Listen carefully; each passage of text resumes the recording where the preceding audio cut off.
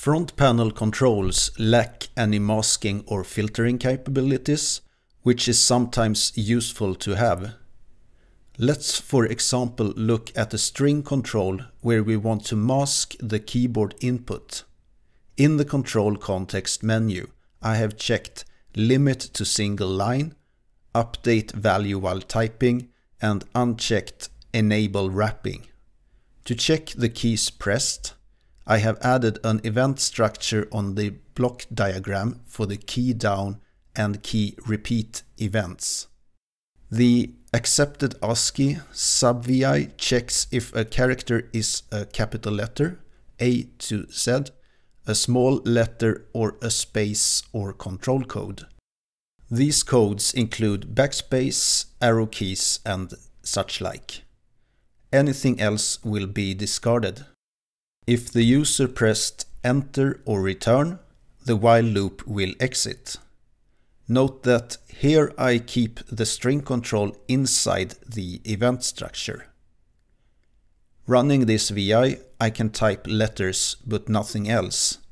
Arrow keys and others work fine, and pressing return, the program finishes as expected. There are things that can be improved. When not running the VI, I can type as many non-letter characters I want, and they get passed along if not erased. I also want to hide the block diagram code that is specific to the string control.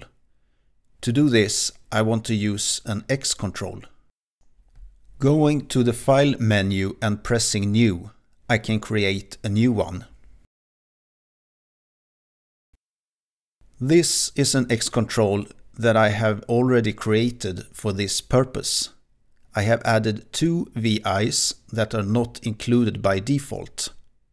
By right-clicking on the XControl and choosing New Ability, I have added the uninit VI.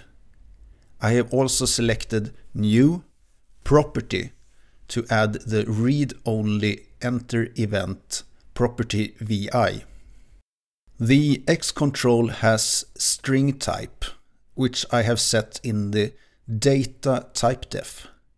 In the state typedef, I have added a user event control.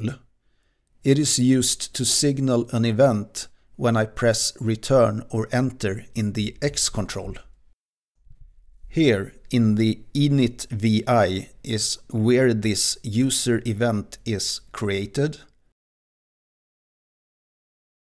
and it is destroyed here in the uninit VI. The enter event read VI is used for reading the user event. And now to the facade VI, which contains the actual behavior of the control.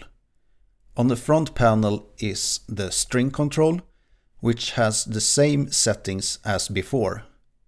I have added an event to the XControl event structure for handling the key down and key repeat events just as before, but note that this time the string control resides outside of the event structure.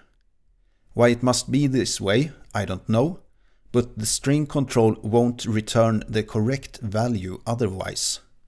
The case structure for handling key presses is still here, but when enter or return are pressed, I generate my user event to signal the parent VI that operation should continue. I must also tell the XControl that data was changed. In my example, I have an event structure with dynamic event terminals, inside of which I put my XControl. Right-clicking on the XControl, choosing Create and Property node, I have my user event property at the bottom.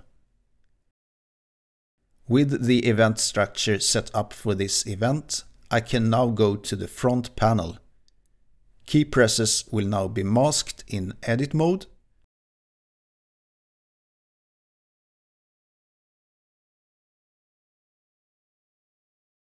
as well as when running.